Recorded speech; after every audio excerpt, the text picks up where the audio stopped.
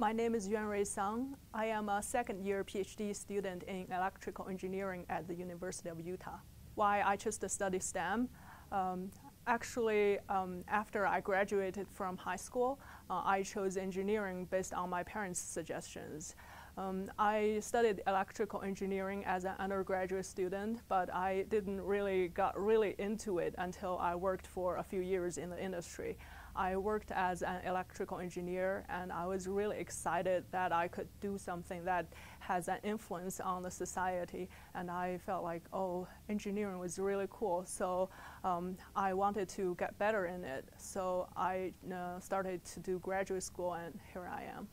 My suggestion for high school girls to do a STEM degree is, if you find STEM majors are interesting, just do it. Don't give it up because you think it's difficult. Don't choose things that you think that are easy. Choose things that you think are interesting or meaningful. Because if you work on things that you think are easy and you plan to make a living out of it, it might actually turn out to be pretty hard. So if you want to get really good in anything, it takes a lot of effort and it's difficult. So do things that you think are interesting, not things that are easy. I want to do a job in the academia in the future. I want to do research that has an impact on the society and can be really useful in industry. I also want to teach and help more students to succeed.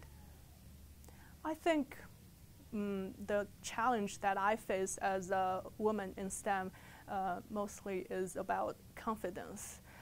Because a lot of people has this kind of stereotype that girls are not smart enough for engineering or science. And when we see a lot of people are really smart and they can get high grades easily, we kind of feel intimidated. And maybe we would think, oh, it's not my thing. But based on my experience, actually, I've been in this field for about more than 10 years now, since I went to college. So my experience is there are smart people and there are people who are not so smart, but if you like it, you can definitely do a good job in it as long as you put in effort in it.